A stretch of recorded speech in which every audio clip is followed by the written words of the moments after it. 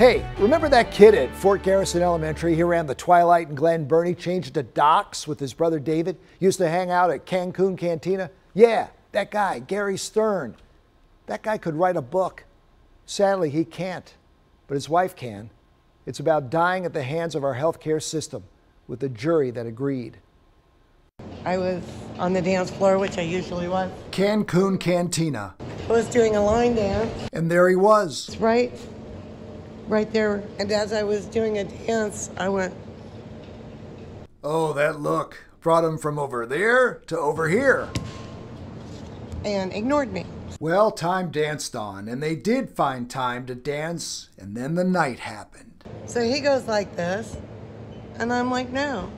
And he goes halfway on the steps. And I was hooked. That's all it took.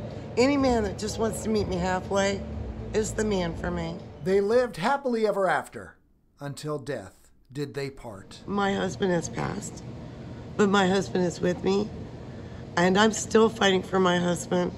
Fighting with words instead of a sword. And she's the best interview I've ever had. The brilliant David Black, who has written Ripped Apart, Living Misdiagnosed. This book describes what it's like on the street level, what the American healthcare system is like on the street level. It reads like a frightening fairy tale, from hospital rooms to courtrooms, and advice on how to talk to a doctor. Question them. If you don't like their answers or you don't believe them, don't think that they're gods. There's only one of those. In the end, Gary and Carol would win one of the largest malpractice lawsuits.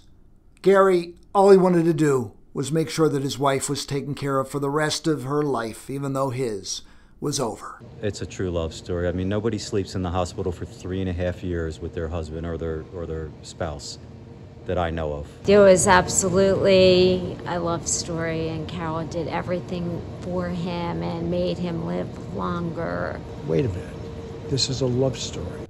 Tomorrow night, Ripped Apart will bring us together. Hey, everybody, Carrie's in the house. They stop the music and start playing Remember When. And she'll know her angel hunk will be watching from Heaven's Bar. You're invited out to the Cancun Cantina from 5 until 8. It's free, and this book, it's an incredible read about pain and suffering, judges, doctors, and of course, love. Carol will make a big announcement to start a charity to help others fighting from their own bedside.